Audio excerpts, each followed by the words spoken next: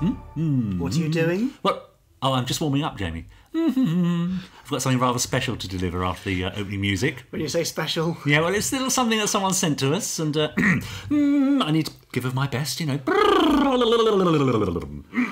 Right. Ready when you are. Right. Well, I'm looking forward to my special gift for our Ruby edition. Yes, it is. Of the Gerry Anderson podcast. Pod 40. Let's go. 5, 4, 3, 2, 1. Let's get started.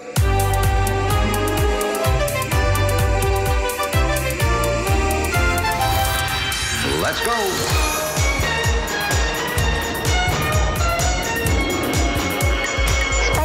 Is green. The Gerry Anderson Podcast with Jamie Anderson and Richard James.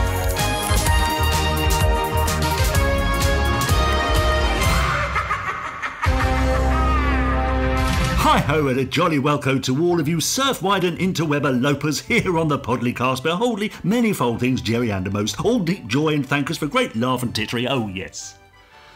Wow. How's that? Well, That's all right. I'm not sure what's happened. Well, now, you of course will remember in our last podcast we did ask for people to send in a little bit of unwinnies. Did we not? I didn't think anybody would though, Richard. No, I didn't think anyone would either. But we have had a little something, and there it was. Yeah. Delivered in my best Professor Stanley Unwin. I think you did a marvellous job. Really. I'm impressed and slightly frightened. They don't call me a one-take wonder for nothing, you see.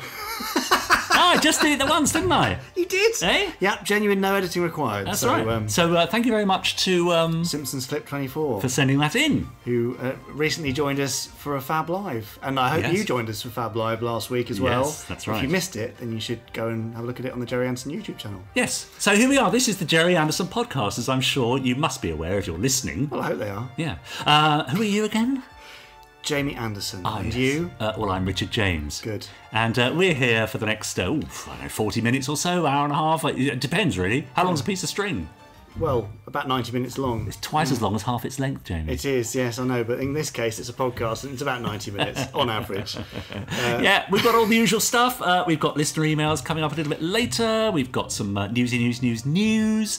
We've got Chris Dale's amazing randomizer. Yeah. And also, don't forget, I don't think there's anything I've forgotten. No. So don't forget, you can get it. You purposely missing out Fab Facts there? Did I miss out Fab? Hashtag Fab Facts, one of the listeners' favourites, I think you'll find. Oh, okay. Where I randomly flip through a selection of facts, only for you to pick a fact and me to maybe pick the one you've chosen, maybe not, and then we talk about it a bit. Yeah, and that's it. Yeah, we'll do that's that. literally it. Yeah, that's people's favourite segment. You know, simplest is sometimes best, Richard, okay? So don't forget, you can get in touch with us at podcast@gerryanderson.co.uk, and of course you can hashtag us on Twitter and we'll see your tweets there. So you can either tweet I'm Jamie Anderson or Richard N. James and hashtag us Gerry Anderson Podcast and we'll pick up your messages.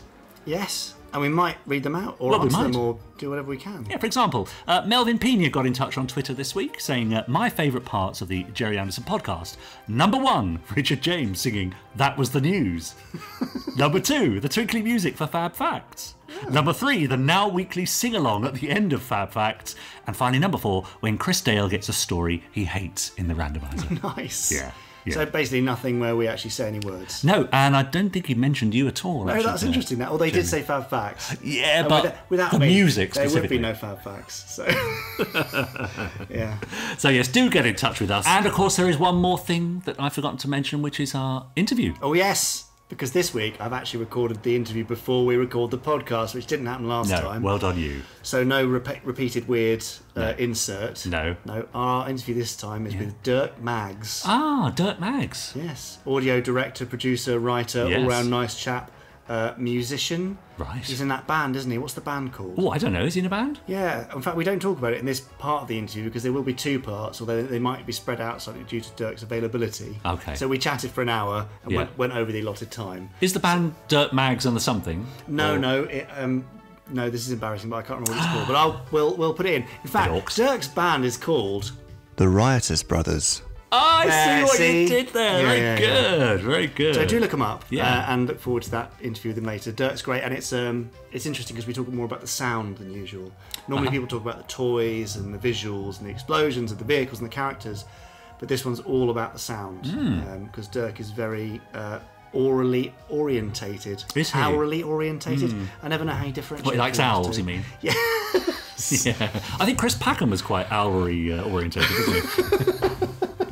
Chris Packham, of course, a previous interviewee. You can check back on all our previous podcasts to hear interviews with the likes of Sophie Aldred, Chris Packham, Gary Newman, and also people like Wayne Forrester, Robbie Stevens, Nicholas Briggs, David Quantick, David Graham, Shane Rimmer. Yes. Did you already say him? Yeah, they're all in McKinnon there. and Saunders. Yeah. Gary Newman, you already probably said that. That's right. Did you see that Gary Newman tweeted our picture of him as Captain Scarlet? Indeed, I did. Oh, have I stolen your tweet from No, later? that's all right. No, I'll read it out later. It's fine. Okay. But yes, he Oh, celebrated a again. birthday this week, didn't he? He did. Yeah, Happy birthday, Gary. absolutely. So, Richard, should we get underway without further ado? Oh, I've got my book. I was going to go and grab a coffee, actually. No, you've already had a coffee. All right. Here's the book. Well, it's certainly a book, yes, well done. In fact, this is the first time you've been in the presence of the book. Is it? Yeah, because we're recording this in the same room for the first time in a while. So. Okay. Anyway. Great. Right, Richard, so Yeah. you know the rules. Let's bring on the band. All right. Yeah, careful, guys. Mind the... someone's just spilt coffee. Mop that up. Right, It's carry coffee. on. No.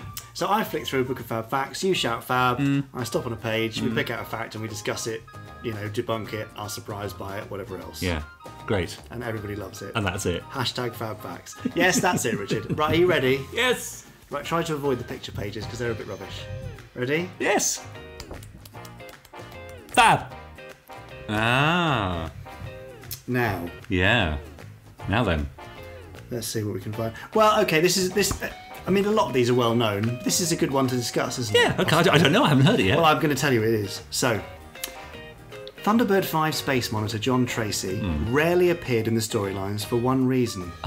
Gerry Anderson didn't like the character. What? As far as he was concerned, once John had taken the emergency call, that was that, and he remained banished to the space station. Crikey. Yeah.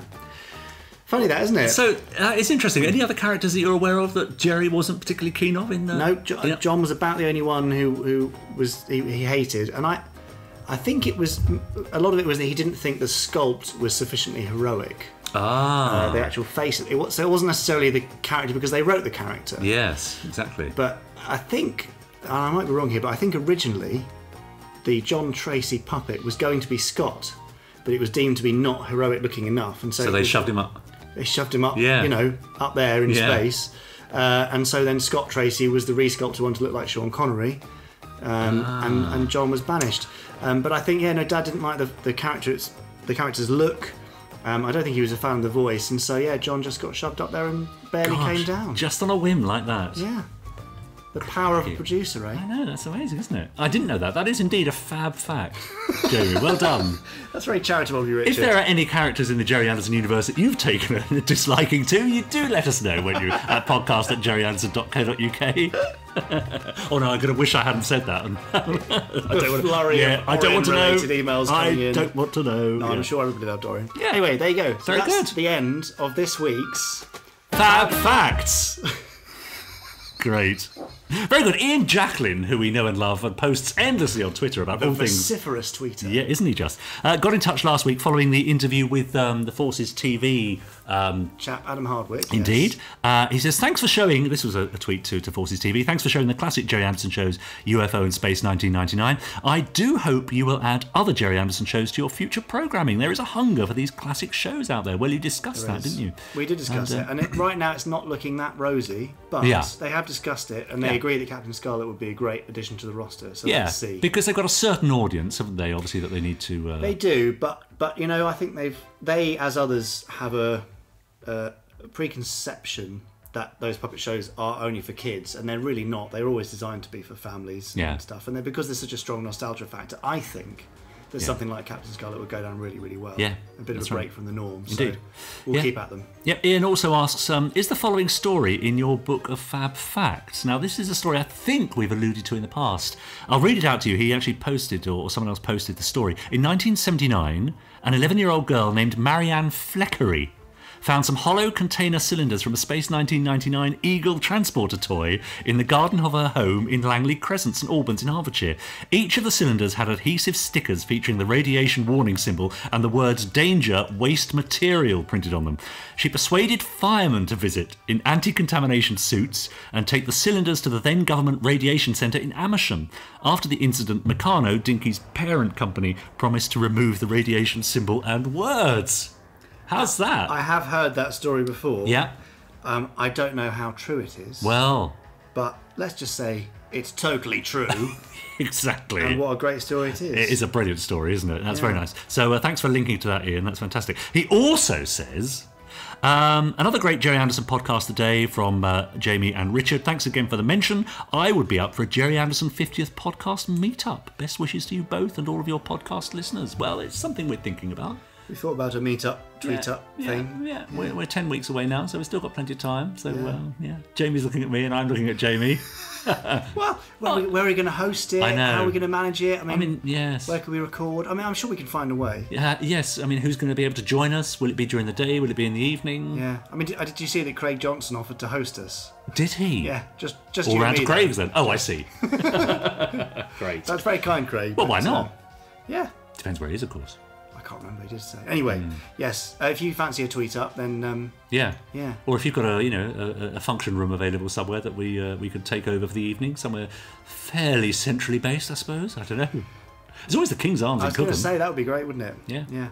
Also, Richard, I was thinking. I wonder why you look pale. I'm exhausted. This is slightly off topic. You know how certain groups of fans of certain things have a name for themselves? Yeah. I just wondered what people who listen to the Gerry Anderson podcast would like to be called. Right. I don't know, because you could do something generic, like we had podcasts the other week. We did. Fun, but it's not really... Not Gerry Anderson related, is it? No. And if you, I did think Gappers... Yes. Gerry Anderson podcast. Yeah. Although if you have to put in a second P there, otherwise it's Gapers. That's it's a not bit quite weird. The Gapers. No one wants to call it Gaper. Exactly. No, that's interesting. So if you have any ideas about what you'd like to be called, let us know. Clean emails only, please. Yeah, that's right. podcast@gerryanderson.co.uk. Yeah.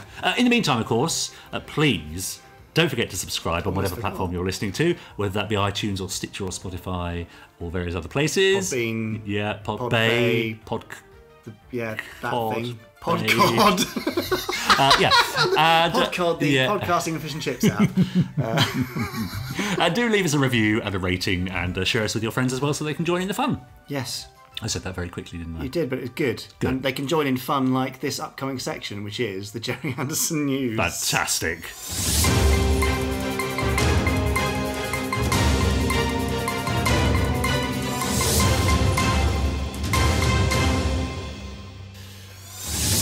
Are you going to say it? What? The newsy thing that you say? I might do. What, you want me to say it now? No, it's fine, don't worry. Newsy news.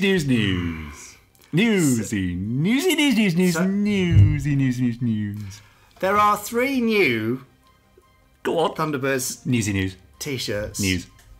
Richard. There are 3 new Thunderbirds T-shirts live on the Gerry Anderson store. Are there? As promised last week. Lovely.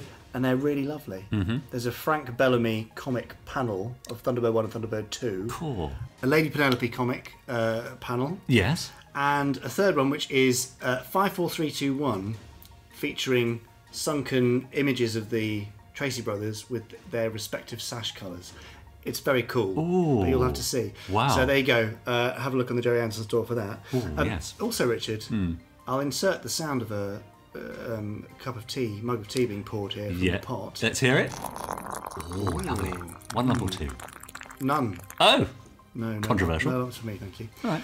But we've got these lovely heat-changing mugs in. Yes. They're rather nice, aren't they? Yeah, they're very lovely. Swanky. They are. They're great. And some other nice tapered Thunderbird 1 and Thunderbird 2 mugs that have come in from Half Moon Bay. They're rather lovely. Ooh. Flying out the door. Everyone loves them. Yeah. And this week, Joe 90 fans. Oh, right, talking to you, Joe 90 yeah, fan. Obviously, yeah. No, there's lots of Joe 90 yes, fans. there are, I know. The special edition Blu-ray box set from Network is out this week. Cool. Subject to any last-minute changes in the schedule, should be out on the 18th. Lovely. So enjoy that. it's amazing. It's got a comic, and it's got a lovely box, and the Blu-ray itself with loads of extra features. Some produced by Anderson Entertainment. Highly recommended. Nice. So, yeah, have Fun. a look at that. Great. And finally, Yeah. have you been on our YouTube channel recently, Richard? Well, funny you should say that, Jamie. No. You're very busy, aren't Very you? busy man. You haven't got time. But some of you may have been, and if you haven't, then you're missing Century 21 Tech Talk. Now, I have seen this. Oh, you have seen it? Yeah, this is great. Yeah, so hosted by Brains, voiced by the original Brains, David Graham, Yep. at 93, Yep. turning 94 this year. Century 21 Tech Talk explores the vehicles of the 21st century, from the Thunderbirds vehicles and Fab 1 through to, let's just say, a few others from around the Century 21 universe. We're releasing one episode a week, and you can find it at youtube.com/Gerry Anderson TV. And right now, Thunderbird 1 and Thunderbird 2's episodes are out. So go and watch them. Yeah, great. They're good, aren't they? Oh, they're really good fun. Yeah, very nice. And well done for getting David Graham on board. Well, he did work very hard, bless him. Yeah. But it's not just Brains that he voices. No, great. We'll just say that. Good. Excellent. Oh, Hello? excuse that noise. And that Is... the...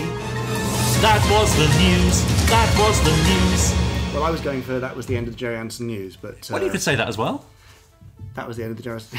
No, I can't say it. No, you've That probably was not. the end of the Gerry Anderson news. It's because I turned the page of the script and I saw the words, I made a boo-boo. So Yes, listeners, there is a script. There it is. there's the script. Anyway, that was the news. Yeah, it was.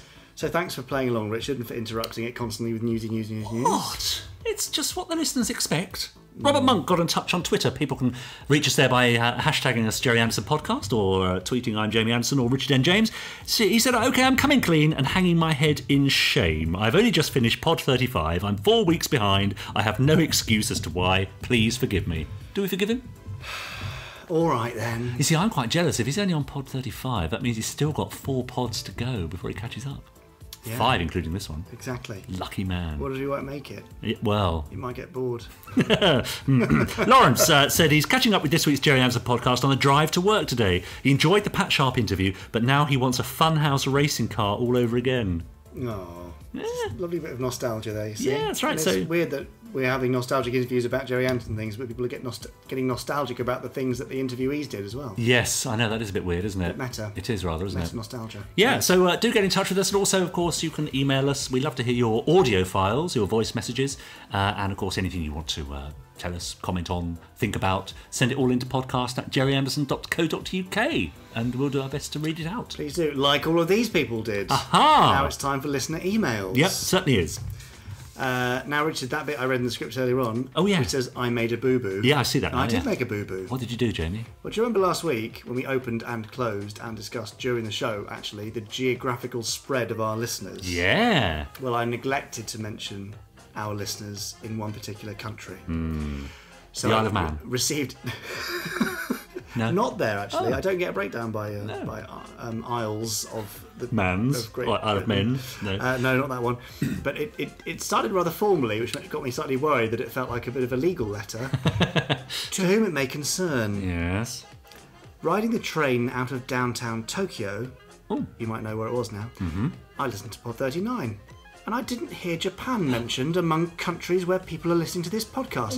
Am I the only subscriber who's resident in Japan? Now, is this Michael House? It is Michael House, yes. He says, am I the only subscriber who's resident in Japan? If so, I can't help much with the promotion because I maintain a deliberately low profile online.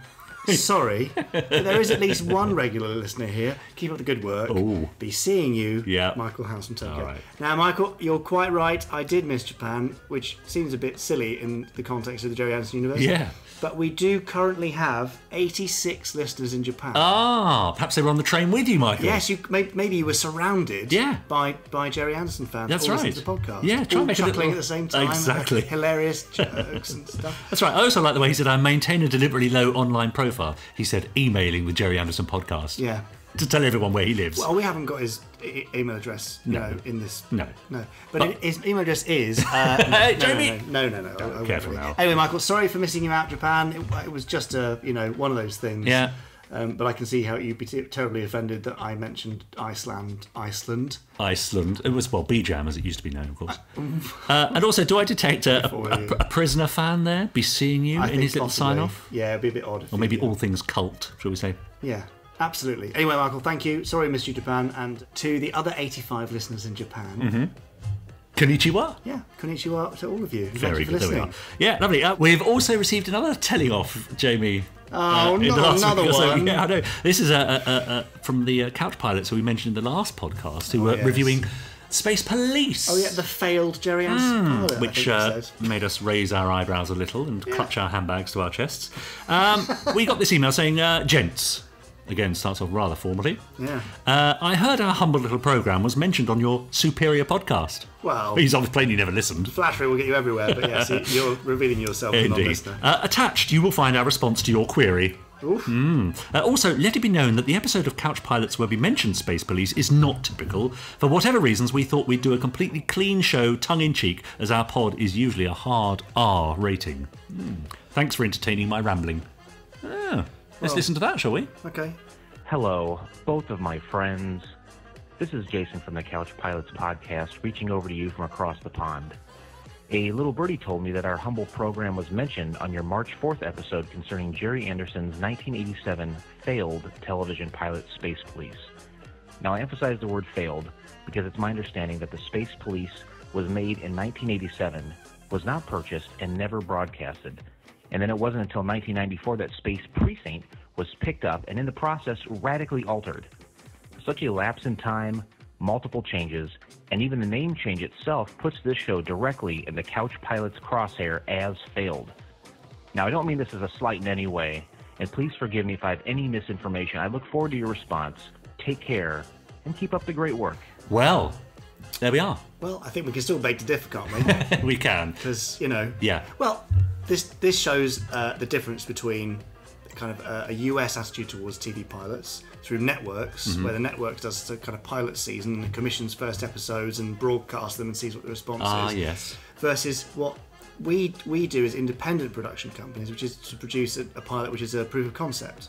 So it's never really destined for broadcast as such. Yeah. These are things to go out to broadcasters and distributors and say, here's what we want to do, here's a full demonstration of it, what do you think? I see. So okay. if it was never aimed for broadcast, I would still take issue with your definition, Jason and the other Couch Pilot. Yeah, fair enough pilots. though. Fair enough, so a little question of semantics there. Yeah, you say possibly. tomato, I say tomato. Exactly. Let's call the whole thing off and never mention it again. Anyway, there you go. Thanks, Jason. Yeah, for thanks for getting in touch. emailing Yep. I've got one from Ralph Burns. Oh, good. Which I don't think is a telling off. Right, well, that's a relief. Might be. Hello, team. Oh, well, that's you and me then, isn't it? Yeah. Well, and Chris, I suppose, and everybody else. Of course, yes. Hello, team, and many thanks for your fun podcast. Right. I think Is this to the Couch Pilots? Yeah, or- you sent it to the wrong people. I always like how cheery and positive it is, and I've been listening since Pod 1. Well done you. It was the Thunderbird stream on Twitch that got me back into the world of Anderson. That's brilliant news. Oh, yeah. And I have since been enjoying New Captain Scarlet on Amazon Prime. Oh, There you go. lovely, yeah. New Captain Scarlet available worldwide on Amazon Prime. Great. I only saw some of it back in the day due to how it was scheduled. We know what the rubber scheduling, don't we, Richard? Great show, and it looks and feels like it was made yesterday, which is amazing for a 14-year-old I know. CG show because CG ages so quickly. Yeah, but he's right. Ralph continues. Now, I have a question. Uh-oh. Oh, dear. The mysterious GFI pilot. Oh, yes. Speaking of failed pilots, has been mentioned a few times, and it has piqued my curiosity. Yeah, I bet. I can well understand that it may not be of good enough quality to put out there into the world, but I would be intrigued to learn more. There's nothing like the unknown to get the imagination going. Perhaps the lovely Chris Dale could be tempted to do an article on it. Yeah, he's got time. Yeah, he has. Yeah, maybe. Anyway, thanks for taking the time to read this, and have a nice day. Best wishes, Ralph. Oh, thanks, Ralph. So fill us in, Jamie. What's this about then? For those that don't know. The GFI pilot, G-Force Intergalactic, was made in the early 90s, and Go on. it was weird. It was kind of Thunderbirds meets Space Police meets other stuff. Right. Had a bit of a green ecological twist to it, so it was a bit of ahead of its time in that way. It was essentially an intergalactic rescue crew who lived in a cottage under a dome on an asteroid and were then called out to people in distress. Often those distressed things were environmental disasters. Right. So it was all going okay, and then they decided they were going to make it in Russia because it would be cheaper. Right. And the animation quality was pretty ropey, and it all started to unravel, really. The first episode was delivered and it looked pretty terrible. And it was just so bit part, the voice recording was done in, I think, Gloucestershire, and the animation was done in Russia, and the music, I don't know where the music was done, but it was very kind of 90s synth Flinky kind plonky. of. Well, do you know the sound of an orchestra hit? Oh, yes, I do, yeah. Classic. Yeah, lots of orchestra Oh, nice. hits. But in the 90s, that's too late for orchestra hit, I would say. A mini Moog or something that... Well, it was on Roland's and everything by then. I think it was across. Right, yeah. Anyway, it's just not very good. Uh-oh. And it was bad enough us putting out The Lost Worlds of Gerry Anderson. But there were some elements of quality there where I just think, unfortunately, GFI was lacking.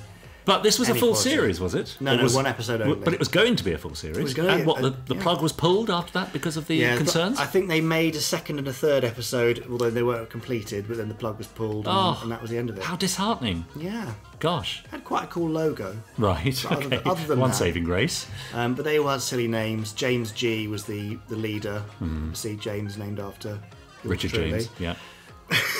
Exactly.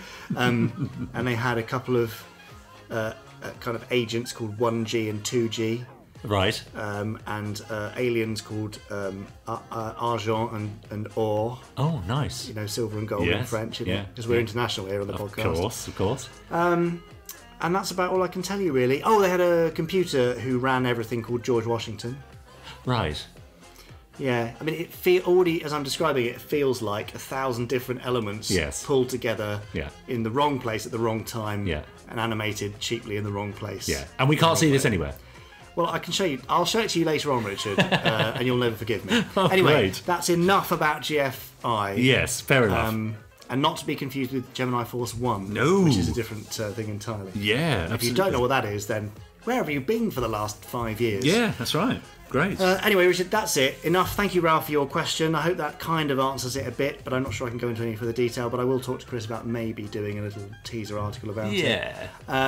But until next time, that is the end of listener emails. Lovely. And if you want to get in touch, then do email us at podcast@gerryanderson.co.uk. We love your audio files as well. We haven't had one of those for, apart from the Josh Long's wonderful Fab Facts last week, And of course. Jason's one from the Couch Pilots just now. Oh, yeah, so we have had one, so I'm talking nonsense as usual. But we'd love more. Yeah, we really would. You've also been getting in touch with us on Twitter. Now, as you mentioned earlier, Jamie, Gary Newman celebrated a birthday this week, and he's a previous interviewee of ours. He is. Gary Newman official posted a happy birthday to me picture featuring him in full Captain Scarlet mode, which is rather nice, isn't it? As put together by Chris Thompson. That's right, yeah. Megan got in touch to say she's looking forward to the Thunderbirds Funko Pop toys. Oh, yes, me too. She has 80 in her collection and can't 80? wait for it. Yeah. 80? I know. Imagine that. I've got one. Look, there's mine. There he is. Yeah, it's Tom Baker. Hello. Jane Mill also got in touch to say, love this podcast, catching up, pod 16. Oh, got a fair way to go there, I think. Yeah, well, she's not going to hear this for ages. And finally, Jim Wood said, I spent 90 minutes listening to the Gerry Anderson podcast. 20 minutes. Yeah, out of the 90. And then I turned off. Yeah, exactly. Yeah. I spent 90 minutes listening to the Gerry Anderson podcast with Chris Packham, then turned on the TV and the news cuts to the SpaceX docking with the International Space Station. Perfect. It's all around us, isn't it? It is. What more could you want? I mean, Yeah. that sequence has been probably recreated. Yeah. Was created in multiple Anderson shows, Yeah. and Elon Musk grew up watching them, especially Space 1999. Yeah, that's right. I know. Well, Ian Jacklin again has been in touch with Elon Musk this week on Twitter to say, please, can you interview for the podcast? Who knows? Might happen. One of the busiest men in the world. But your dad, I suppose, would have been all over that this week, wouldn't he? Or the last week, the SpaceX docking and the He would have mission. been watching it on rolling news, Absolutely. just constantly watching it over and over and over again. And no doubt would have inspired an idea, would have sparked something for some sort of disaster related to it, probably. Yeah. Exactly, yeah, nice. But happily it all went according to plan. Peter Derman said, it's Monday, yay! Best thing about the Gerry Anderson podcast, Fab Facts. Yes. He says, let Richard know. Yeah, I did read your tweet, Peter. Richard knows. And we'll move on, shall we? Great. So please don't forget to subscribe to us on whichever platform you're listening to us on, and rate and review and share with your friends and all that sort of stuff. And do get in touch. Yeah. Please. Lovely. Great. Right then. It's time for the next bit, Richard. Fantastic. So who have you been talking to this week, Jamie? Well, as I mentioned in the introduction, Dirk Maggs. Yes. Director, producer, writer, sound bloke. Now, what would we know him from then? What sort of stuff has he written? Hitchhiker's Guide to the Galaxy is Dirk's big thing. He did the original radio show and has done things since then. But he's done a lot of stuff for Audible recently. He's done the X-Files for Audible, Alien stuff recently too. Nice. He's working on all sorts of fairly top secret bits and pieces. Oh, I bet you know, don't you? He's doing a live audience with the Goodies. Oh, really? Shortly, which may have already gone out by the time this happens. Lovely. So yeah, lovely bloke. Also knew and worked with Dad on and off. And I've got, in fact, Richard, in a filing cabinet, which is just 2.5 metres in front of you. No, not in there. That one in the there. Right, that one. Yeah. Oh yeah. It's locked though, so you can't get in. Yeah, I can't, you got the key. Yeah. No, Anyway, in that filing cabinet are quite a few projects that Dad and Dirk were working on together. Oh. That never came to fruition, but you never know, they might do one day. Yes, hence it's under lock and key. Exactly, so they're quite exciting. Yeah. But we don't get into that in this first part of the interview. This first part is all about the shows that Dirk grew up loving, why he loved them, and particularly focusing on the sound, which is quite appropriate for a podcast. Yes. So, shall we hand over to Dirk Maggs? Let's do that. Well, hello, I'm Dirk Maggs. I'm a recovering Anderson fanatic. I've been trying to recover for 50 years and I still can't snap myself out of it. Whenever I hear those theme tunes, I jump to attention and imagine I'm in the cockpit of Supercar or Fireball or Stingray or Thunderbirds. Around about, to be fair, I have to, honest, full disclosure, I kind of stopped watching Roundabout Captain Scarlet only because I was getting into sort of other activities at that time that come with being a teenager, shall we say. I think the less said, the better, actually, there, Dirk, I guess. Well, it's not as bad as that. Well, yeah, let's leave it unspoken. Okay, shut my face. That is a lovely intro, and something that we all do, I think. Well, that's certainly anybody who lives in the sort of nostalgic worlds of Anderson. So, being nostalgic, or super nostalgic for a second, can you whiz us back in time and take me to your very first Gerry Anderson experience that you can remember? Yeah, I can absolutely go back to my very first Gerry Anderson experience, which was Supercar. I do vaguely remember Four Feather Falls, but I was actually born in Jersey in the Channel Islands, and we didn't move to the mainland till 1961, at which time I think Four Feather Falls was occasionally rerun, because I think your dad shot it on 16mm, didn't he? I think it wasn't like VT, so they could rerun stuff more easily if it was on 16mm. Yeah, it was all film. It was probably 16, wasn't it? Yeah. Well, yeah. Anyway, so Four Feather Falls kind of passed me by, but Supercar absolutely got me.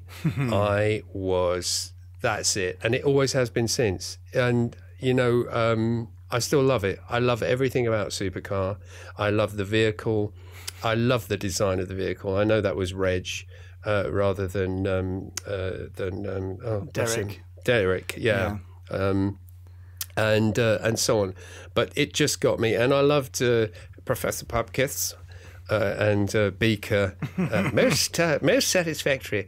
You know, and I was Jimmy. You know, I was Jimmy with Mitch. That was who I identified with. You mean you were a large-headed, slightly ugly ginger boy? With freckles. That pretty much describes me now. And I just loved it. And Mike was my hero. And when I was I would have been 6 in 61. But, you know, it was. I think second series was running. But it just got me. And it was great. And I had a Mike Mercury jacket was bought for me. Oh, nice. And with those little sort of crenellated lapel, that sort of, you know, yokes on the shoulders. Yep. This is how much detail I go into here, folks. That's great. And it's wonderful. And I remember I had 3 and 6pence pocket money a week, 6pence a day. That basically boiled down to 6pence a day for a Mars bar or a comic or a Milky Way or a comic, because Mars bars were 6pence, but Milky Ways were 3pence, and if comics were 3pence, you could do both. And so that boiled to 3 and 6 a week. And our local toy shop in about 1962. Yeah, before Fireball happened. I have a very granular memory about these things. They had one of those Plaston supercars in the window. Yeah. And they were the really nice sort of inflated plastic ones, that weren't solid. They didn't have wheels on. I had a real thing about I do not want a friction drive in this thing. Why was that? And they didn't. Because it spoilt the line. It didn't. Because if you hold it up, and fly it around the room, it's got these stupid wheels underneath. That's true. Was that the budgie one that had the wheels on it? Yeah, it was. Because or was it the... there was one with really weird, huge front headlights on it to accommodate the wheels that they built in underneath. Oh. That was a complete no-no. It had to be as close... I was a nerd at 8, or 6, or whatever, it was 7. It had to be right. The Plaston one was just Supercar. It was pretty damn good. The dimensions were okay. The only problem was that Mike sat on a peg in the thing, and eventually his bottom... His bottom wore out and he fell off the peg. So you had to help him. This is really weird, actually. I hadn't even thought about this before, but in order to make Mike sit on his peg, you had to stick a bit of toilet paper up his bottom. I was not expecting this chat to go into this area so quickly, Dirk, but thank you. I'm so sorry. No, it's quite all right. No, Supercar was so... It was just... I mean, I look back on it now, and I think there are, it's all male, sort of cast. And occasionally, this poor old female puppet would come out as somebody's grandmother or something. Yeah. It was such a weird setup. But as a kid, you don't question that. It didn't matter because there were these, there was a sort of family. It was a sort of early kind of monosexual family who had this amazing runabout. Yeah. And Supercar, the design, I still utterly love. For me, it's as classic as a Ford Thunderbird or whatever. It's just got a great look to it. I would have one. I would have a Supercar. In fact, if I had had the money, I'd have, I'd have asked someone to build one for me, because it says to me happiness. Because for me at 7 years old, Supercar on the television, I'm happy. I used to sit through, what was it? Oh no, I think that's Fireball. No, okay, I'll come to that. Ooh, but yeah, get ahead of yourself. No, it's funny. Do you know what I'm going to do? Change chairs. Excuse me. Talk amongst yourselves. I'll tell you what it is. I've got a very comfy chair, but it rattles a bit. I'm now going to pull up a drum stool because I'm in my office, which has got a drum kit in it. We're going to keep this all in, by the way. Yeah, no, that's good. That's okay. That's okay. Just slightly. The peg in my bottom's less worn out. Anyway, I'm sorry, I don't know where that came from. That's all right. That's great. I've never heard anybody mention Mike Mercury's bottom before. So I have to say, I'm sorry I brought it up, but it is germane, given that we are. So Supercar, I could talk about Supercar for hours. Just everything about it, everything, but I won't. So do you not reflect on it now, Dirk, and think it's a little bit on the sort of juvenile feels insulting, but a little bit on the young side, or is it just was it so great for you at the time you can't see it through an adult lens? Oh, that's a very good. Yeah, you put that exactly correct. I don't see it through adult eyes. I'd sit down, and even if I'm drinking a G&T. I mean, I can't say I watch it a lot, but occasionally I've got the complete set. And I watch it, and I just think. I think it's the ambition of it, really. I think now... It was a real change of gear from Four Feather Falls, wasn't it? It really wasn't. It was such a clever idea to put the puppets in a vehicle. Mm. And the thing about Supercar was it was still puppet-sized. You could actually put them in the vehicle. That photo of your dad and Reg and Sylvia, whoever, on the studio floor with the model, with the Mike Mercury puppet sitting in it. That got me. That's something about the fact that this make-believe world you could still actually put, because Thunderbirds, which I adored, you could never have a full-size Thunderbird 1 or 2, or maybe 4 you could do, put an Alan in, of Gordon in rather, but no, Supercar, it was something just so great, and you could put them all in, sometimes in some episodes they're all sorts of puppets all stuffed in. Very cosy. It's so sweet. It's, there's Mike and Beaker in the front, and there's Popkiss and Jimmy and the monkey in the back, and it's just so cute. I don't know. I love it. I love can it. tell it holds a very special place in your heart. It really does, and it's sheer joy, the joy of a child in a place. And Mike had such a great voice. Graydon Gould had such a lovely delivery. That's true. It's because I'm hearing the voices, and also an early mention for the sound effects, because the one sound effect on Supercar, it wasn't so much the Foley, it wasn't so much like the individual sound effects of the creatures, but it was the sound of Supercar passing overhead, and I'm still trying to find that noise. I cannot find what somebody hopefully listening to this will say, oh no, Dirk, you want to look at the old Decca sound effects series from 1952, where, or something like that. And I'm sorry, and whoever, and I actually characterise somebody with a strange voice like that. They may well sound just like that. I don't mind if they do, if they can tell me where it came from, because it was that wonderful, and I think it's sort of a shell passing overhead or something, that sort of noise that it made. It's a great whoosh, isn't it? It's a very powerful kind of piercing it's a whoosh on steroids. Yeah. And the sound design generally, starting there, I was hearing the noises, and that was the noise in my head when I played with my Plaston Supercar running around the living room. My parents are saying, shut up. We're trying to watch the news. Kennedy's been shot. Yes, there's a missile crisis. Just get that child out of here with that bloody Plaston thing. He just wouldn't stop playing. He wouldn't stop playing. So yes. Anyway, but enough of my private life. So anyway.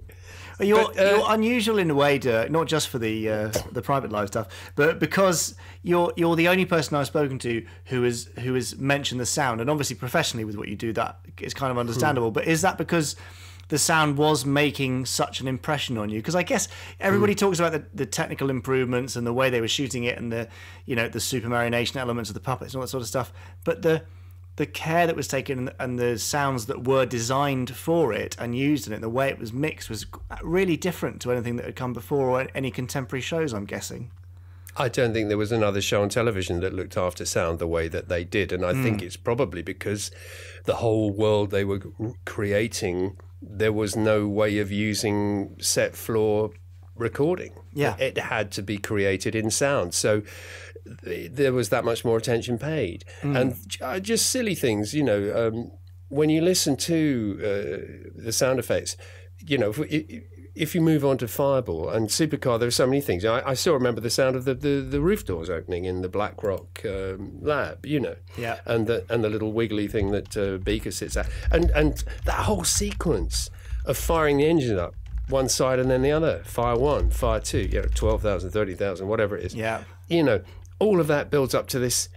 It's a kind of, this is awful, Jamie. I don't know how you got me talking like this, but it's kind of foreplay, really, because it builds you up to this climax. And that your dad was very good at that, very good at identifying where the sort of tingle factor was. And the sound effects had a lot to do with it, because when they got to the end of the count up on each engine on Supercar, Mike flips a toggle and whoosh, out the rockets come at the back, and out comes this very satisfying loud whoosh at the same time. And if I dare, and forgive me, mention Roberta Lee's Space, Space Patrol. Space Patrol. Yeah. Sound effects on that were just so thin by comparison. Stop the podcast. Listeners, apologies. You may notice for the next 9 minutes of Dirk's interview that I am rather quiet, and that's because I had a software failure but didn't notice. Thankfully, Dirk had lots to talk about and just kept talking. So hopefully it will make sense for you, but that explains why you won't hear from me for the next 9 minutes or so. It wasn't, it was a sort of paucity of imagination where your dad's productions were like, wham, if he was going to, if they were going to nail something, they bloody nailed it, and it was wonderful. So for example, moving on to Fireball, there was always in the opening sequence Fireball taking off along the rail and then shooting off the end into space, and the roller skates flying out forwards. But that sequence had this sort of edited rocket engine in, and I used to, and in turn play with my plastic Fireball or whatever it was, and I would imitate the sound effect. including the bad sound edits that they did. So he goes, there's this sort of ledge up as the edit goes past the tape head sort of thing, which is, if you're on a budget, you just, damn it, we better bang out this effect. And, the boss needs to, he needs the mix, So, and in a way it works, and then you just accept it. You're a kid, you're watching, hell's teeth, this thing looks great. And all these, and the back end of Fireball is one of the sexiest things you'll ever see on a machine. It's just sheer brute power. There is nothing attractive about it. It's just a whole load of nozzles that are going to spew flame at you. It's nothing, it's like holding up a whole load of drinks tumblers on end and thinking, strap that on the end of a spaceship. It's just amazing. I don't know. It was this wonderful confluence of design and of sound effects and the look of the ships, and that's I was talking. Derek, I met 25 years ago when I was doing Loose Ends with Ned Sherrin. When our first attempt at doing Hitchhiker's Guide to the Galaxy with Douglas Adams died, they didn't know what to do with me in Light End because they'd set aside 6 months for me to do it in. And then in Guardhouse, who was doing Loose Ends with Ned Sherrin, said, "Well, look, if Dirk's free, would he take over the show for a bit?" So I did, and had a great time. And Ned was great, and had a lot of fun. But I could also push a few agendas of my own. And Derek had just released 21st Century Dreams or something like that, his book or somebody's book about him. And so it was a very good excuse, I felt, to go down to the Magic Camera Company and meet him. Seemed to be like a good excuse, and I managed to push it exactly. And I took my son Tom, who at that time was about 8 years old, because Tom had a beautifully clear speaking voice, still has now because he's a voice actor, but at that time, and he loved the shows too. So I got him to ask the questions. I thought that was a cunning ruse. And Derek was absolutely lovely. It was about a year before he died, but he was, totally, any information happily given. And of course, walking into his trailer at Shepperton, of course, he's got all the original artwork, his designs for all the ships on the walls. And so we had a lovely time. And Derek was saying on Supercar, that was very much Reg's design, but we're on Fireball, he was sort of pushing Reg's, pencil aside to, pencil wielding hand aside, excuse me. Sorry, too many gins. And sort of adding stuff for his own. And, because of course I was getting the annuals as well. So I was like, in one of the Supercar annuals, they had this thing called Super R. And even at that young age, I could see that was, once I'd seen Fireball, that was a sort of prototype for Fireball. And, it could have been a Supercar spin-off, but in the end it wasn't, but there was sort of, I could see your dad flying kites, as it were, trying stuff out, sort of, how would this look, let's design it. It kind of, let's do a proof of concept on it and then tweak it. And then obviously they tweaked it. So, so Fireball comes along and you've got this amazing looking craft, which has got that sort of brutalist look to it.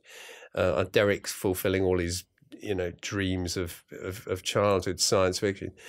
And then, of course, you've got the great cast, and with the Paul Maxwell as Steve, and I worked with Paul in the late 80s, and just the loveliest man. He played the villain in the Indiana Jones and the Last Crusade. He was the guy with the white hat at the beginning, the older version of, and he was just a super guy. And of course, I was like, oh, you did, Fireball and all of that. Just but the voice casting was always very good. I've got to give Sylvia her due. She did a good job there. And, there was Paul and there was her doing Venus with the fixed grin. It's like, yeah, after a while, come on, Venus, calm down, love. And Matthew Mattick, which of course was David Graham, who'd already done Beaker, doing his Walter Brennan impression. Oh, Steve, yeah, Fireball, the new atomic reactor is gonna blow. Yeah, and of course your old man's doing Robert the Robot, which is through an early version of the Peter Frampton sort of guitar thing, whatever it is. I forgot what they call it now. Well, yeah, what was I, 8? Yeah, wow. I used to put it this way, it must have been good because I sat through, bless him, Edmundo Rossi's Sunday afternoon music program in order to watch Fireball, which was pretty hard going. Although, actually, funnily enough, in later life, my parents-in-law lived near Edmundo and became great friends with him. So I was always very careful to say how much I enjoyed the band in the early 60s. But in point of fact, I was, please hurry up, I want to watch Fireball this week or whatever. Now, what I liked about, here's another aspect. You see, this is the thing, really, Jamie. We could do about 3 podcasts. We're not going to, but, because for the sake of everyone's sanity, because it's worlds full of stuff. And because one of the other things that was so great about the series was they had a sense of humour. Sometimes it was a bit heavy-handed, and sometimes the gags were a bit obvious. And it was quite evident that Zuni the Lazoon was Fireball's version of Mitch the Monkey because Mitch kind of worked. But and that didn't work quite so well. But there was a sense of humour and fun about it, and there was a bit of slapstick going on. And occasionally Commander Zero comes up from behind the control panel after an explosion with his face sort of smeared with soot. And it's this wonderful, innocent sort of playing with gags kind of thing. Fireball, I was really in my element. And then I have to say, for me, it was an exponential, it was a sort of, it did build from series to series because then came Stingray. And that was a whole ledge up. Now, I'm not even talking about it being in colour because we weren't watching in colour. It said Vidicolour at the beginning. Well, it was still in murky 405 line, black and white. But the whole it was the puppets now had the frowning faces and the smiley faces, didn't always quite come off, but at the same time it was real ambition happening now to sort of give them a life. And there was the Atlanta Troy Marina triangle, which even though at that age love stories are boring, you sort of got that Marina was kind of cool and sexy, and Atlanta was the fiery redhead, and they were both pretty cute. And Roy, who was evidently James Garner, and all the better for it. I love that he was James Garner because it gave it a certain style. I don't know whether that's how that arose, but I'm glad they did it. Yeah, it was a good character, and it got more sophisticated. The scripting and the characterization was just that little bit more sophisticated. Commander Shaw was in that wheelchair. That was an interesting, development. And you sort of think, how did he get it? I mean, I think there's for the first time on Stingray, you've got a backstory. Yeah. You want to know, how did he get in that wheelchair? Marina comes in the early episode, so they find her. But it's all of that kind of. The mixture becomes that much richer because you're suddenly thinking, oh, this has been here for a while. I like this. So, I kind of really got, and Marineville, the whole place going underground. What a great idea! I mean, there are so many good ideas just banged in there. The whole thing just ledges up, and the Stingray rather. It's not quite as sexy for me as Supercar. Oh, is it not? No, funnily enough, although I love it, don't get me wrong. It's a great that was design. All there was. Oh, it's great. I'm looking at one now. I have my, the one they did about 10 years ago. The Product Enterprise one. Yeah. Oh, man, they did a good job with that. That was fantastic. With no offence intended, Dirk, at all, but there are so many men of a certain age that I know who have that very Stingray on their shelf in their office or in their home. I don't know what you mean, Jamie. I mean, I'm sorry, you appear to have the wrong number. I mean, young men, men in their 20s and 30s. I've got one here. Yeah. But I also have a 20-inch long Stingray with a moving rate master at the back end. Hello. So Yeah, hello. I haven't. oh, sorry, Okay. sorry, Dirk. Yes. Sorry, I didn't mean to cause any jealousy there or anything. Yes. Size isn't everything, my wife assures me. Well, wait until you see this. It's a real beauty. I think we should move on. We should. Now, you mentioned sound design. I'm going to insert a clip here. A clip of John and Jean Taylor producing some amazing sounds for Stingray, and I will let people know how some of them worked as it goes along. But we'll put that in now.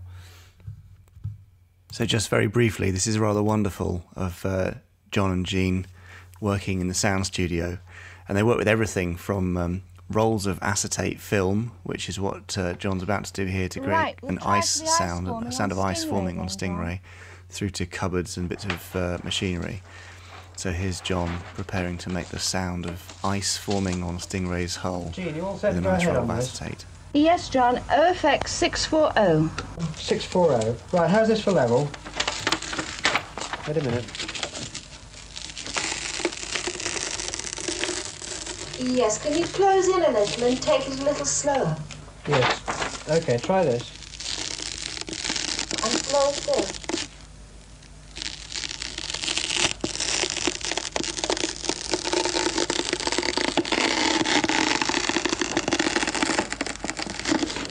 And now, All right. with John surrounded by some very 60s looking equipment, I'm not even sure what these things are. They might be in the studio All right, itself. Jean. Okay, we'll go but ahead. making injector Stingray tube. sounds with some You very standing cool by? electronics. Stand by. OFX 502, Stingray injector tubes.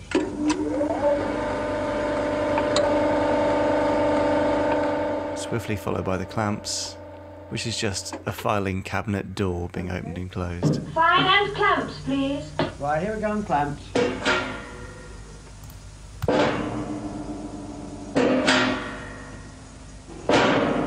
Happy? Yes, that's fine, John. Isn't that great? That such simple techniques, and Derek's wonderful special effects and the model makers, everybody's skills come together, and there you get that magic, and that's what drags you in. Well, they all complement each other, and it feels like, especially by Stingray, I think, that every department they're all aiming above and beyond what they've ever done before. There's no element, even like the editing, especially the launch sequence, all that sort of stuff, and the titles. It all has gone up to another level. It really does.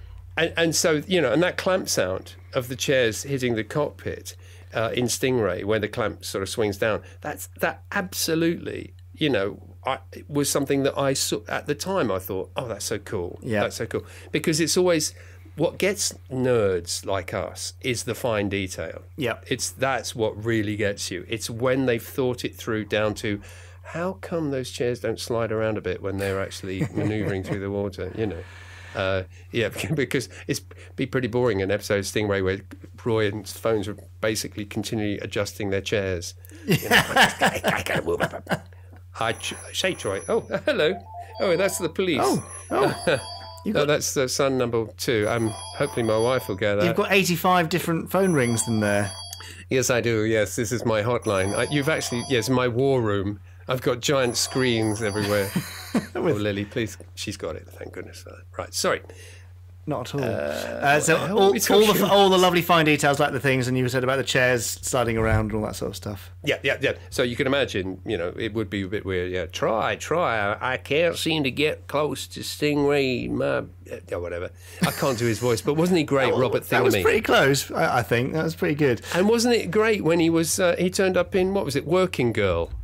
I don't know if you've seen the movie Working Girl. Okay, great film, late 80s.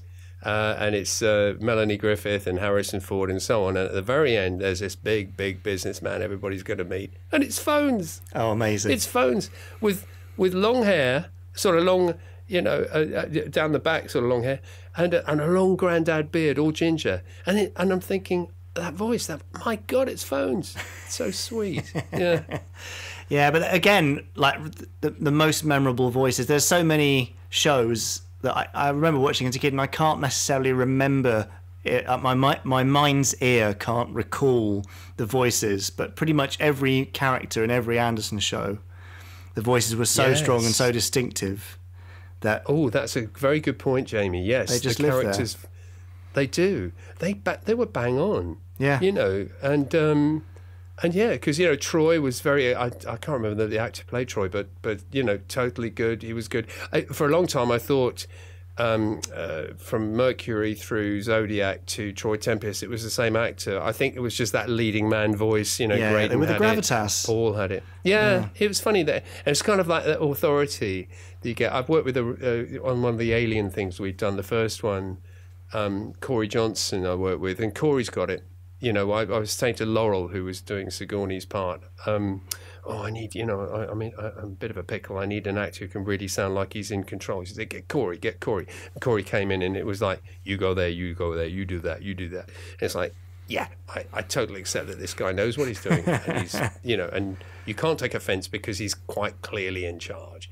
And that's what they had. So, no, but Stingray I really enjoyed, and there was some, wonderfully funny ones. Johnny Swoonara, played by Steve Zodiac in a blonde wig, coming to Marineville. Yes. And Atlanta and Atlanta and Marina are both kind of, as it were, putting on extra specially bright lipstick for this occasion. And Troy's, it's the frowning face all through because Troy's really cheesed off that there's a rival in town. Troy likes to be the, the head honcho, the Mr. main love rat. Testosterone. Yeah, it's so funny and it's so well done. And then Steve Zodiac turns up in a blonde wig and it's like, yes, that's so cool.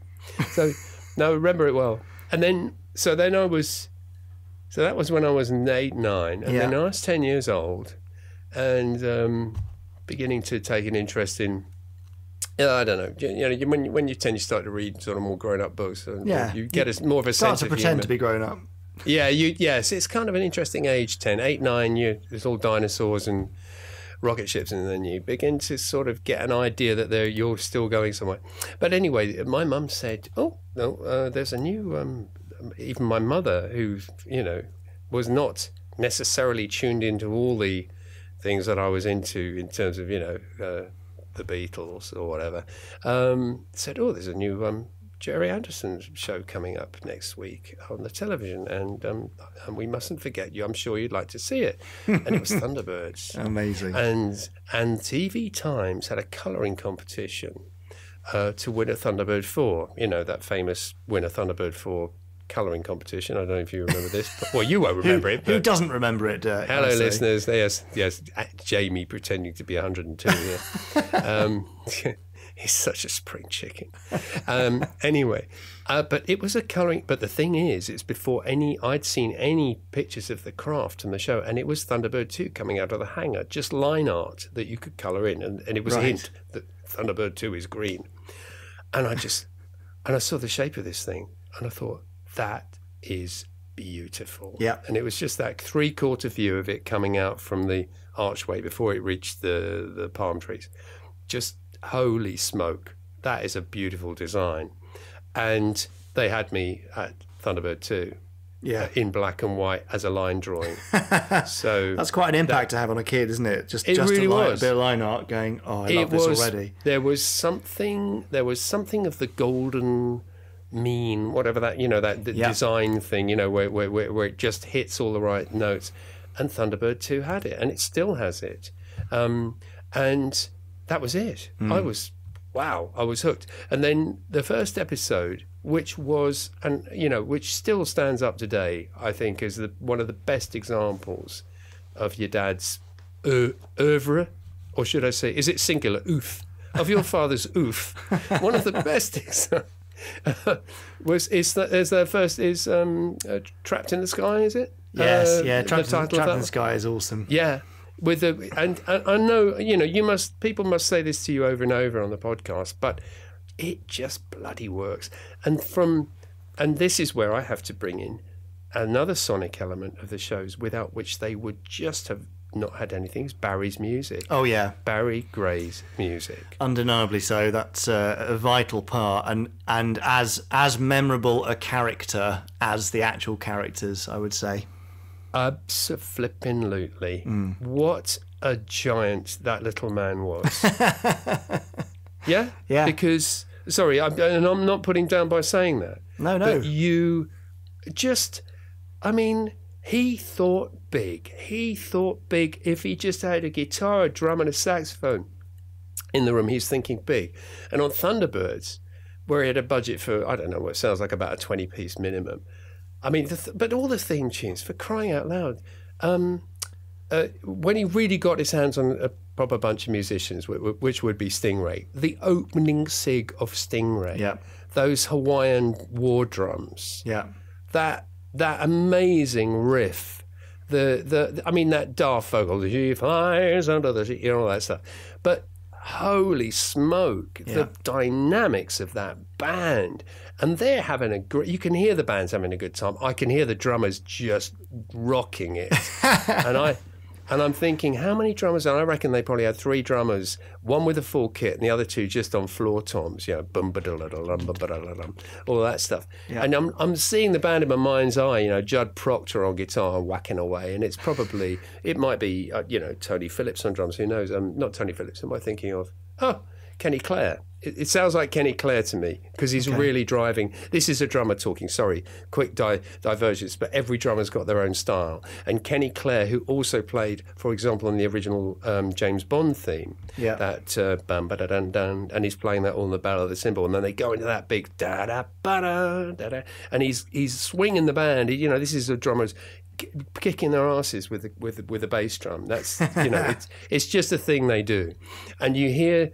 And this is like a Stingray theme, the drumming on that, they're all having a great time, and then he whacks into, the chorus, and it's so bizarre, because there's all these people singing about a flipping boat.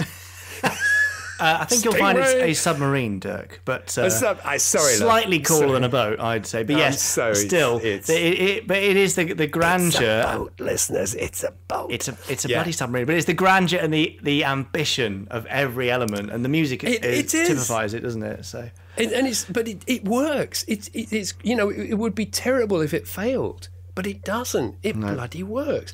And so these people singing about a submarine. Yes, thank you. Put the check in the post.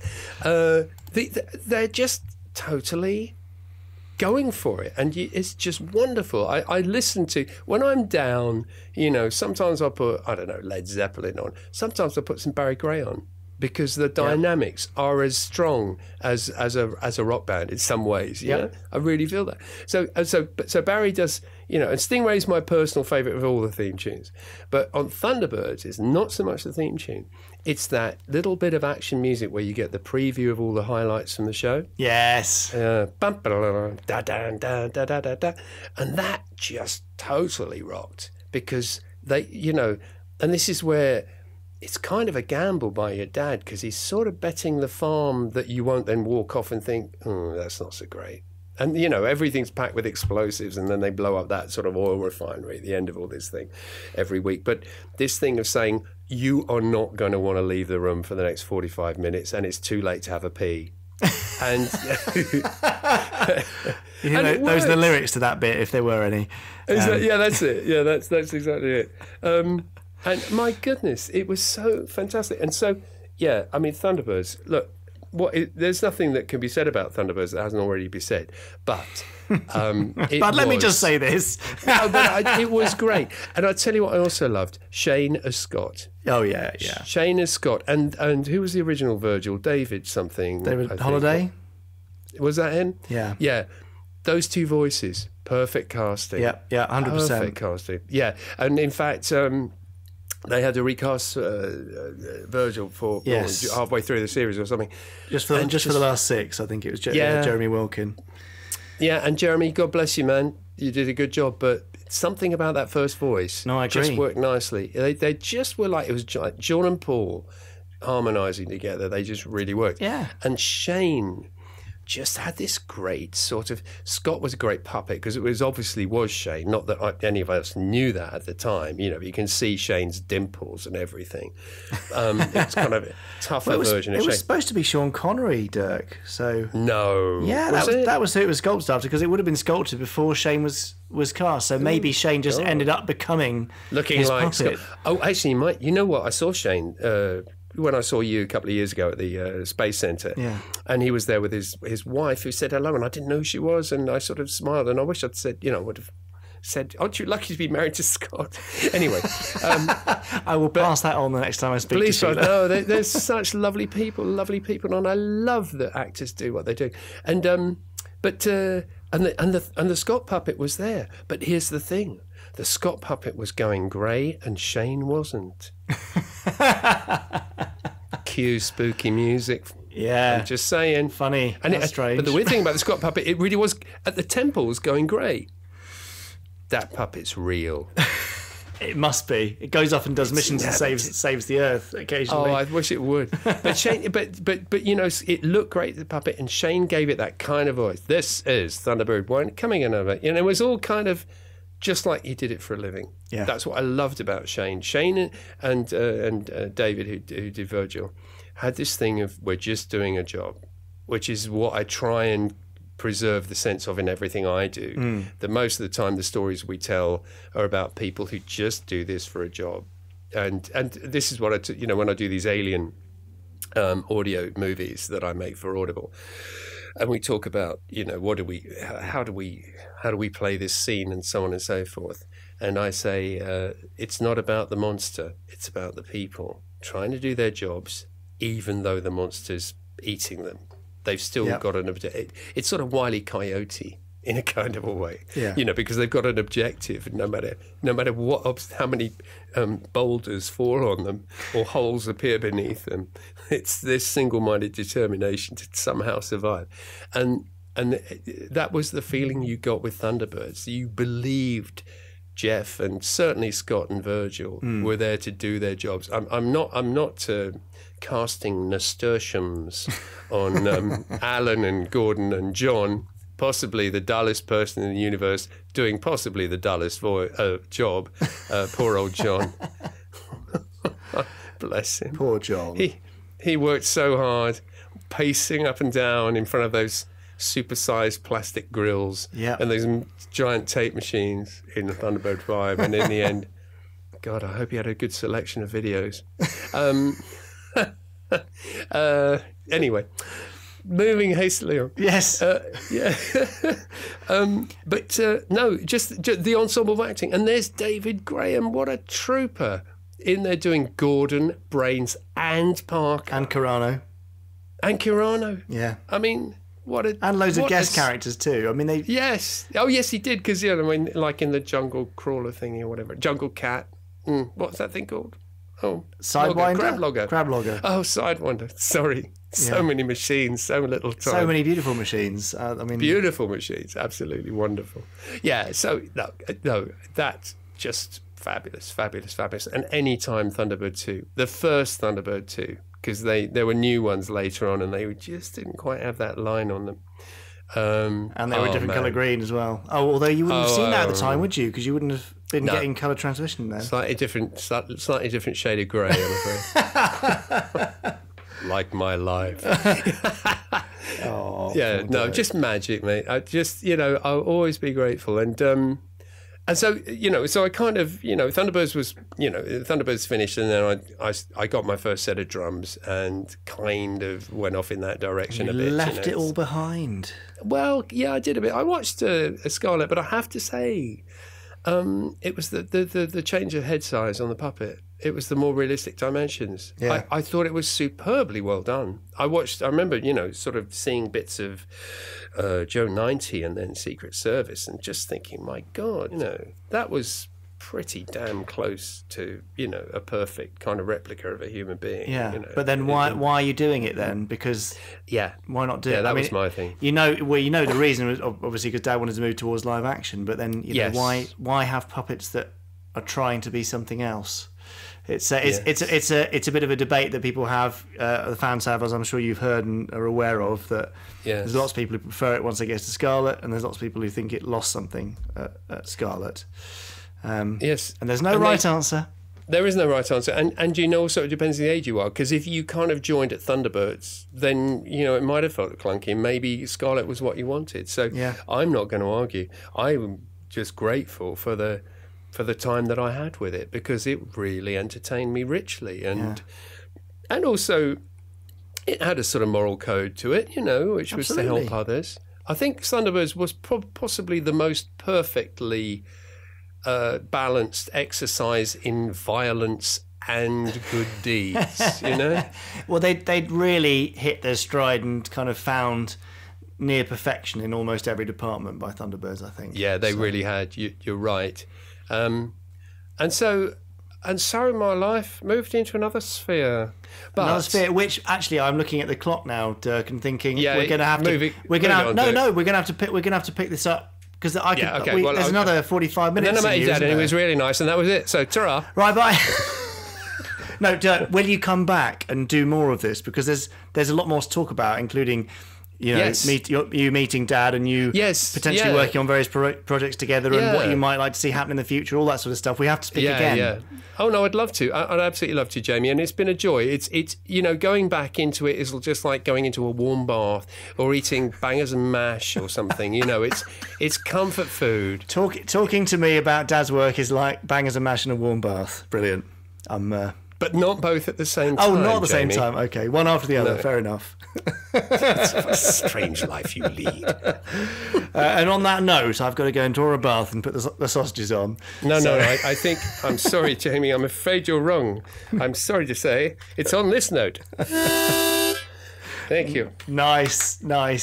Sound effects. On that bombshell / horn, we'll let you go, Dirk. But you will be back hopefully next week if we can manage it. But yes. I love that, Jamie. Thank you. It's been a joy. What a nice chap. Yes, he sounds lovely. And more to come. Great. But he does have an annoying amount of hair. What do you mean by that? Well, anyone who's got a full head of This hair is just the politics of envy here, isn't it? It absolutely is. Yeah. But, you know, Dirk has got a particular spray of hair, which is very cool. Yeah. He's a bit of a cool dude, is Dirk. Is he now? Yeah, he is. Well, you're saying that as if I'm not. Oh, no, he is as well. Oh, I see. Yeah. Anyway, great. but yes, music and sound. Yeah. It always comes back to that. Yeah. Especially the music with Barry Gray stuff. Yeah, well, we've talked about this before, how indelibly linked his music is with the Gerry Anderson shows. Yeah, but it also led Dirk and I then, like you heard, to discuss the fact that every department of every show really were aiming for something epic and beyond the normal bounds of kind of kids and family TV. So the music was huge, the visuals were massive, the designs, the weight of the craft, the characterization, the voices, all that stuff was massive and epic and incredible, which is why it's all kind of lasted so long. Anyway, more from Dirk. Hopefully next week if I can get him in time. Mm-hmm. And if not, then it'll be a couple of weeks from now. But hopefully then we'll talk about how Dad and Dirk met. Yeah. Some of the projects they were working on together, although we may not be able to go into specifics for various reasons. Yeah. I'll get some interesting stuff out of it next time. Yeah, that's great. It's interesting you talk about the scale of the productions. Watching Space 1999 on Forces TV over the last couple of weeks, each one of those episodes, it is rather like watching a mini movie, isn't it? Yeah. In terms of the production. Oh, well, they were all meant to be that, I think. Yeah. You know, Dad and the team honed their craft on the puppet shows, trying to make them filmic, and so they went out the opportunity to work with live actors in a live action series, and they were, all those skills were even more effective. Oh, it's beautiful. It is the best looking of the live action series, I think, Space 1999. Well, see, I've heard people say they think UFO's better because Space 1999 is a bit bleak. No, I like that. It appeals to me for some reason. Fair enough. My bleak outlook on life, as must you know. Be that. Yeah, must be that. Yeah, just chimes with me. Richard, have you got any more tweets or anything that might any more lift your mood? tweets? No, I think we've just about covered everything. So well, in that case, do get in touch with us on Twitter. You know how to do it. You know the hashtag by now, and you know our tags by now. So get in touch, and I'll read them out next time. Perfect. So then, it's your favourite bit now, Richard. Oh, at last. So we've got through Fab Facts and listener emails. We've done all the news. Yeah. And we've done the interview. Done the tweets. So it could only mean it's time for Chris Dale's randomizer.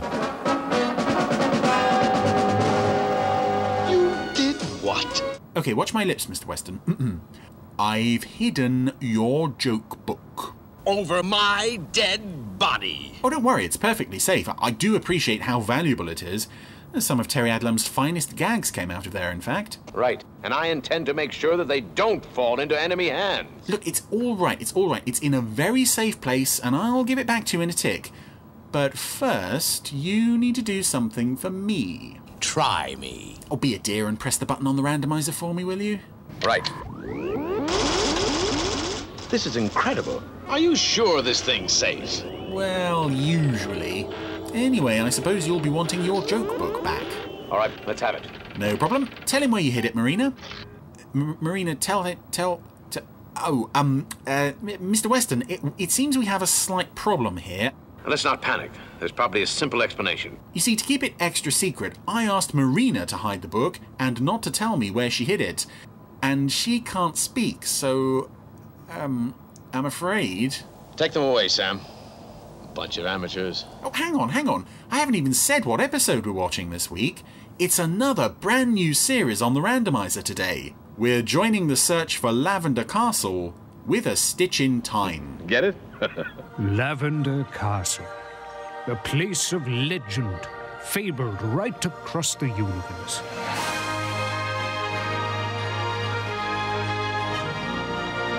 This is our quest to find it. Well, here we go, our very first Lavender Castle, and also another landmark in the sense this is the very first episode we've covered on the randomizer that I have never seen before. So this is going to be an interesting one to get through because I don't know what's coming. Yeah, Lavender Castle was, when it was first screened in Britain, it was shown at, I think, something like 3:40 in the afternoons, which was when I was coming home from school on the bus, so I would maybe be home in time to catch the end credits, if that. I saw the first episode when the DVD was released. It didn't really sort of encourage me to go any further with it, but let's see how we get on today. Beautiful opening titles as well, lovely theme tune.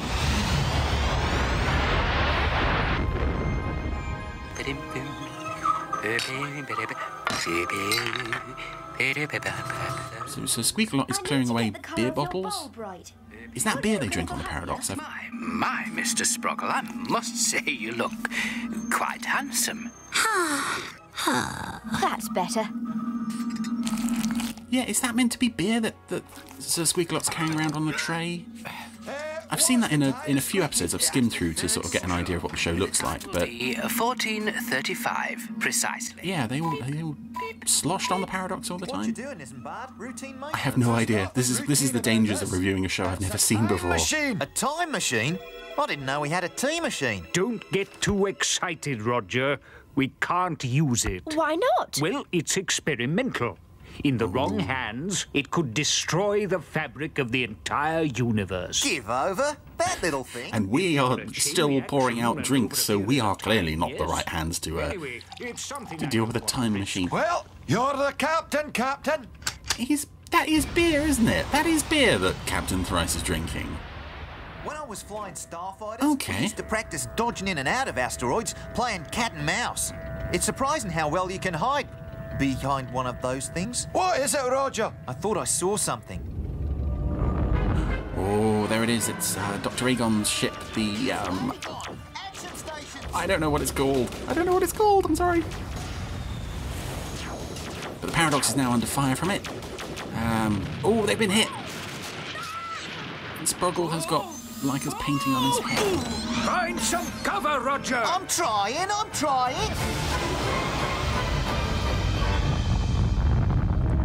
Now, my pet, you know what to do. I love the voice of Dr. Agon. That's such a beautifully sinister voice. Very appropriate to the character. And all of these characters are utterly beautifully designed, I think.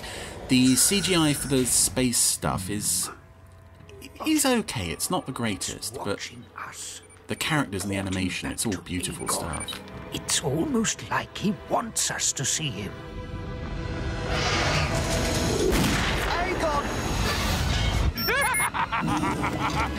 They fell for it. They did. It wasn't a very cunning plan, just sending out... What's that parrot's name? Oh god, that parrot's name is Trump, isn't it? Captain Thrice has been hit. Captain! He's badly injured. Don't let him die, love. Oh no. Why didn't they hit me instead? I'm just a machine. Leica? It's no use. He's dead. Oh, bother. No. Got them at last. Well, one of them, but I'll get the rest. as soon as possible. Bear with me. Oh god, they've covered thrice with a sheet. Maximum power coming right up. Hit again. Oh, Isambard, are you all right? Oh. Is he? And Isambard's out. Only one way to get more speed now. Oh dear. This is one of those episodes, is it? Sproggle and Squeakalot. Oh no, everybody's getting bumped off. And Aegon's claw ship has knocked the engines off the Paradox. We haven't had it. How do you operate this thing? I'm not sure, and I can't raise Isambard. Oh, never mind. Captain Thrice said we weren't to touch it. Don't you understand? Captain isn't with us anymore. That's a very sad way to sort of say he's dead. Oh, and the Paradox has just been ripped in half and gone. But of course we have this time machine. Thankfully, we whipped up a time machine not knowing that we were all about to die. Very convenient, that. But we're back with back at the beginning of the episode.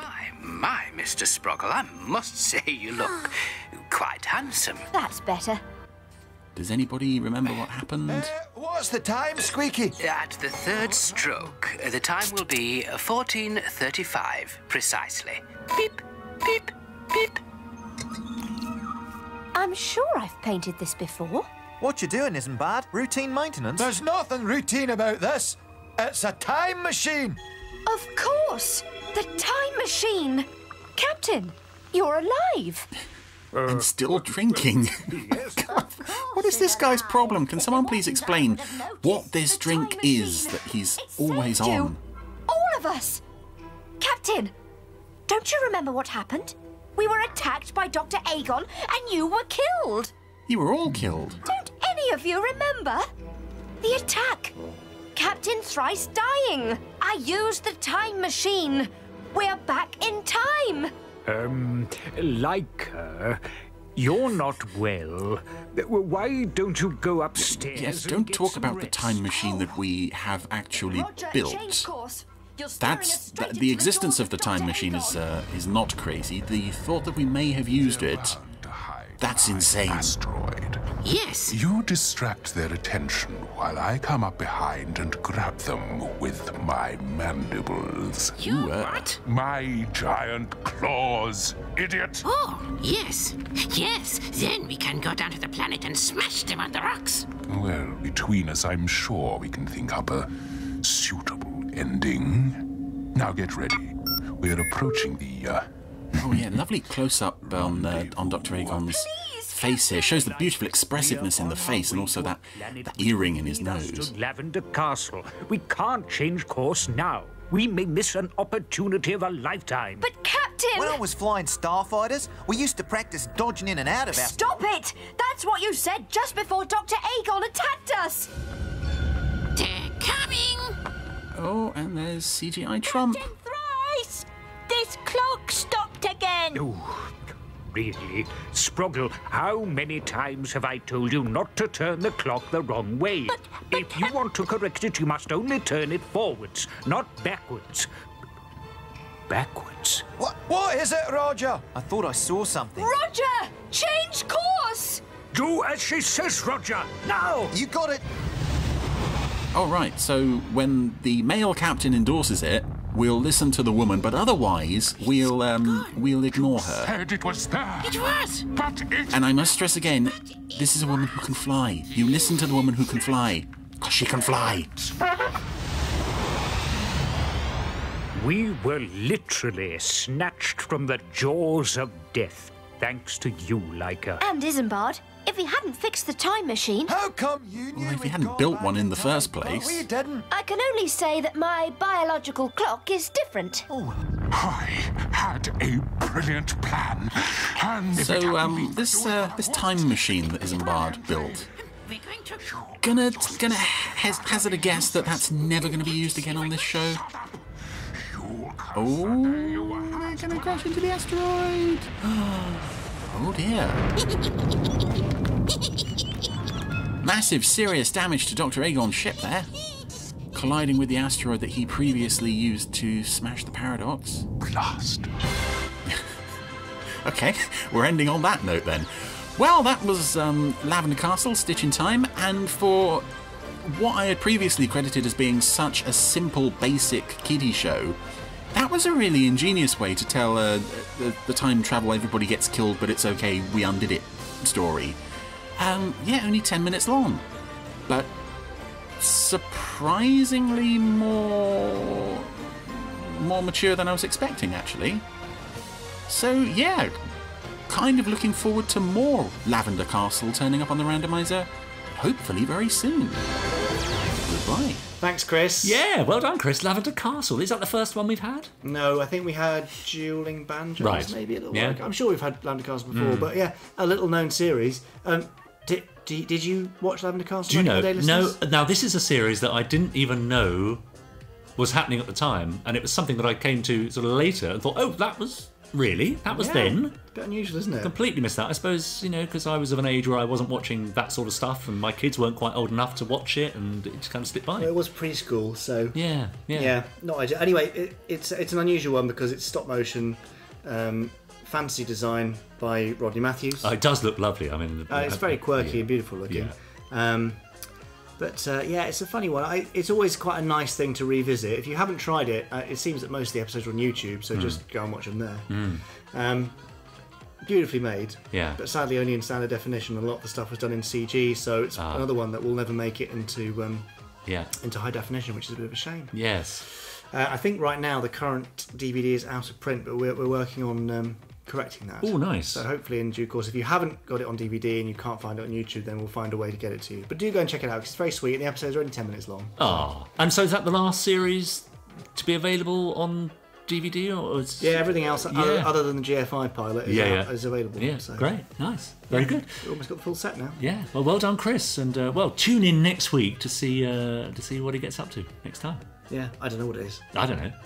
We'll find out. It's random, isn't it? Yeah, it is. That's the whole point. Oh, is it? Oh, I see. Yeah. Anyway, that's it. Thank you very much for listening.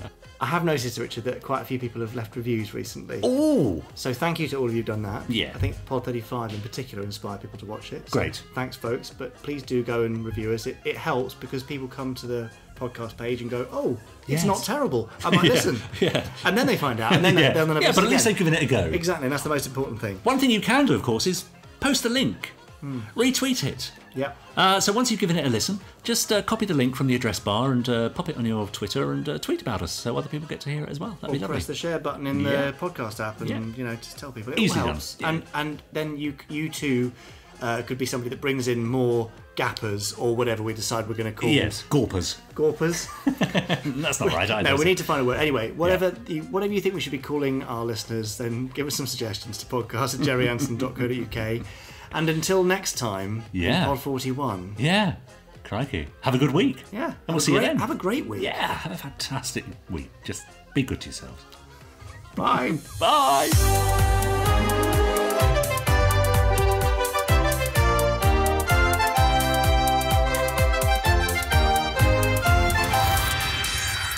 Stage 1 complete. Let's go.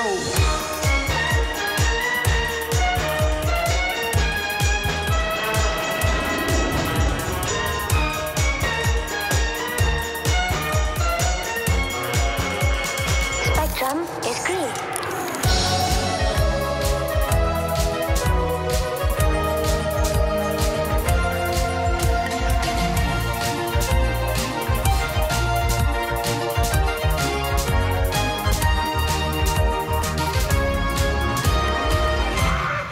Well, there we are. I think that was a corker for our 40th. I wouldn't go that far. Now, actually, I have got you a little something, as it's our Ruby anniversary. Yes, Jamie. Richard. So I just thought I'd pop out and get you this. So, there you go. That's so nice of you. Thank you. Yeah. The Leisure Hive. Yeah, well, I knew it was a favourite of yours. I knew it is. I knew you're a big fan of the Argolins. Yeah, except you just pulled it off my shelf, Richard. So well, I didn't actually make an effort to go and get you anything. Still, enjoy.